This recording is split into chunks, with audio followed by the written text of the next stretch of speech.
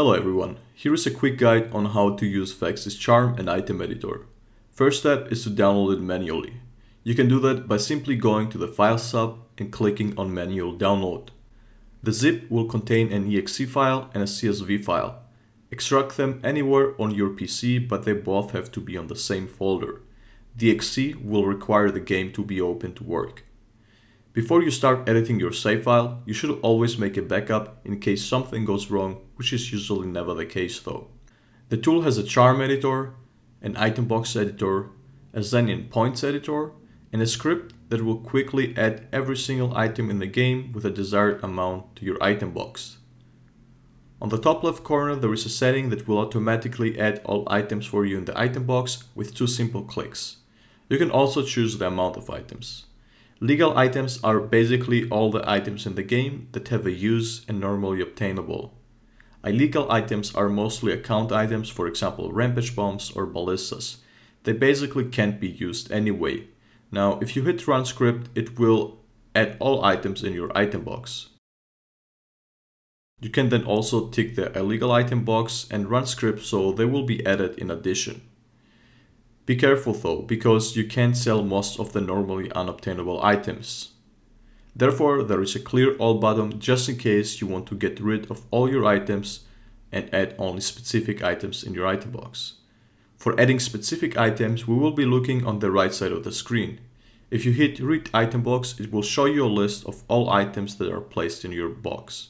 This tool is more handy if you want to add single items and not everything that exists, or edit a specific item that is already placed in your item box. So if you want to add an item that you don't have, just go to the I_unclassified_known field and select the item you want.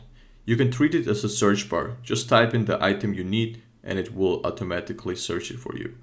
Then select the amount and hit save item box. If you want to edit the amount of an existing item, find it on the list and then type the desired quantity on the amount tab. That was pretty much everything about editing items. Moving on to tool number 2, which is the charm editor.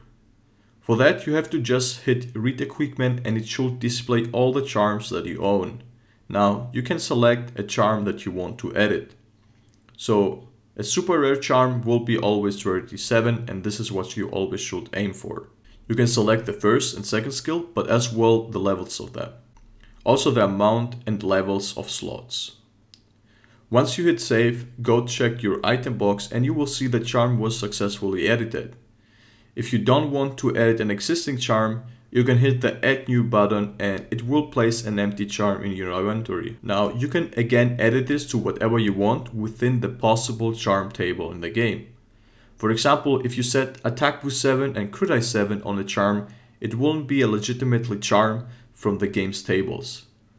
Once you try equipping an illegal charm, the game will automatically reset this charm to 0 skills. If you want to know what charms are possible and what not, you can check the table at this website, which we will link in the description. It is really simple to read. For example, it says first skill max level of attack boost is 3. If it is a second skill on a charm, the max level will be 2. Now for crit die, again, it's 3 on the first slot and 2 on the second. So attack boost level 3 plus crit die level 2 charm is a possible in-game combination. Next you want to look at the grade. Both are grade A. Switch to the second tab, max slot. You can see that A combination allows you up to 3-1-1 slots. This can be also 3-0-0 or 2-0-0 or 1-1-1. So you can always downgrade slots, which means your charm can be attack boost 3, crit die 2, with a level 3 slot and 2 level 1 slots. For speedrunning, this can be a really handy option, so all runners can be speedrunning on even ground and get their desired maxed out charms. Not everyone has the time to grind infinitely for charms, which leads to non-fair ground. At the end, you can also find a point and Xenia editor, which is pretty much straightforward. You just select the desired amount and hit set. And as you can see, your new amount of points and Xenia are immediately displayed. I hope this quick tutorial helped everyone have a better understanding of the tool. With that said, I wish you all a nice day and happy hunting, guys.